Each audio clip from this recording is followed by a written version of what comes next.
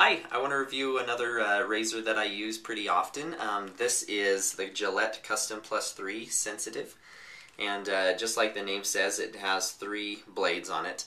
Um, it also has a pivoting head, and you can kind of see it pivots a little more than some of the other ones that they have, and I like that. It kind of follows my face a little bit better without digging in.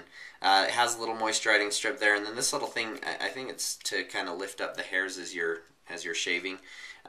It all in all, it's a pretty good razor. It came with 4 in a pack. It's pretty inexpensive. It usually lasts me a few more times than, say, a two-bladed one without starting to give razor burn, that kind of a thing.